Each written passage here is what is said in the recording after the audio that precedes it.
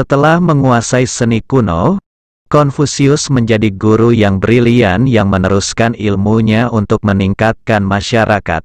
Dia ingin membuat pendidikan tersedia bagi siapa saja yang mau belajar.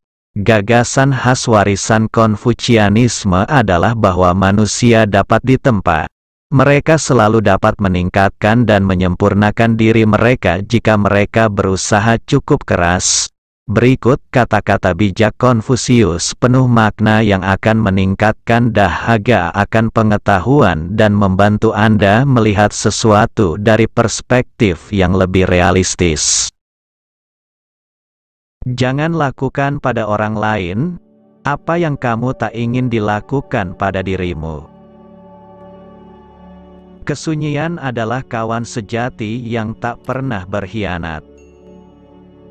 Buat apakah seluruh kemenangan jika harus dilakukan dengan cara menghancurkan, melukai, atau mematikan kehidupan orang lain? Ada 3 cara untuk mendapatkan kebijaksanaan.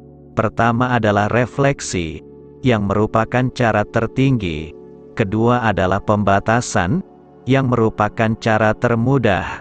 Ketiga adalah pengalaman, yang merupakan cara terpahit. Permata tak akan bisa diasah tanpa gesekan. Begitu pula manusia, tak ada yang sempurna tanpa cobaan.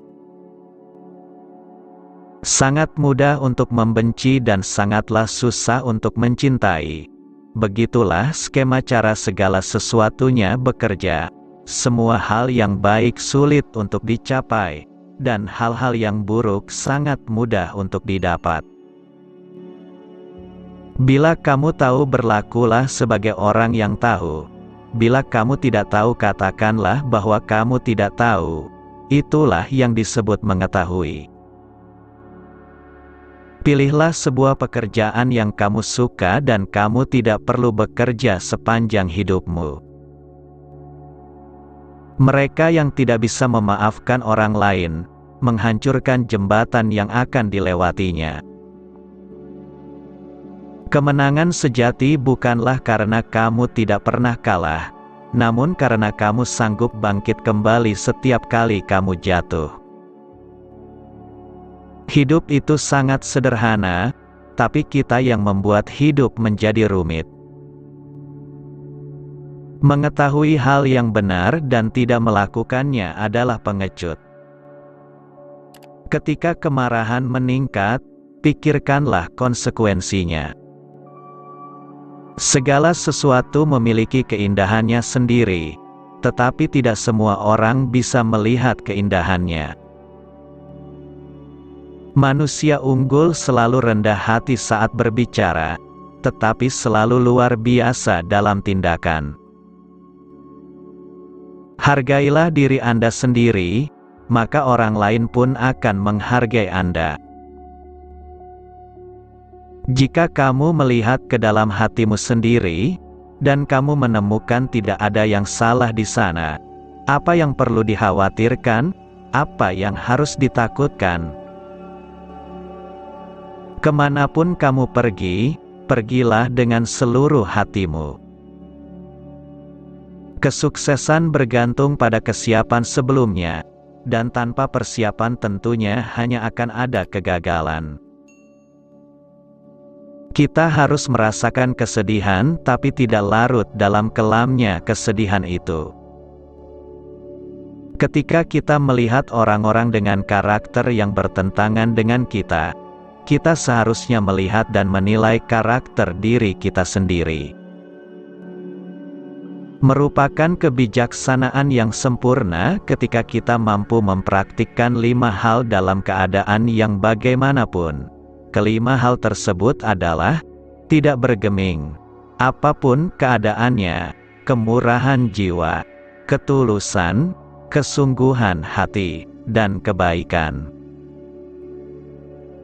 Dia yang belajar tapi tak berpikir, tersesat. Dia yang berpikir tapi tak belajar, berada dalam bahaya besar. Kebaikan tidak pernah berdiri sendiri. Dia yang melakukannya akan memiliki kawan. Dalam sebuah negara yang pemerintahannya bagus, kemiskinan adalah sesuatu yang memalukan. Dalam sebuah negara yang pemerintahannya buruk, kekayaan adalah sesuatu yang memalukan. Kebajikan lebih baik bagi manusia daripada air atau api. Saya telah melihat orang mati karena menginjak air dan api. Tetapi saya belum pernah melihat orang mati karena menginjak jalan kebajikan. Kebijaksanaan, belas kasih, dan keberanian adalah 3 kualitas moral manusia yang diakui secara universal. Semakin banyak orang bermeditasi pada pikiran-pikiran baik, semakin baik dunianya dan dunia pada umumnya. Pendidikan melahirkan keyakinan, keyakinan melahirkan harapan, harapan melahirkan perdamaian. Jangan berkeinginan untuk melakukan sesuatu dengan cepat, jangan melihat keuntungan kecil. Keinginan untuk melakukan sesuatu dengan cepat mencegah mereka dilakukan secara menyeluruh. Kerendahan hati adalah pondasi yang kuat dari semua kebajikan. Hanya yang paling bijaksana dan paling bodoh yang tidak bisa berubah. Belajarlah seolah-olah kamu tidak akan pernah bisa menguasainya. Tahan seolah-olah Anda akan takut kehilangannya. Tidak peduli seberapa lambat Anda bergerak selama Anda tidak berhenti.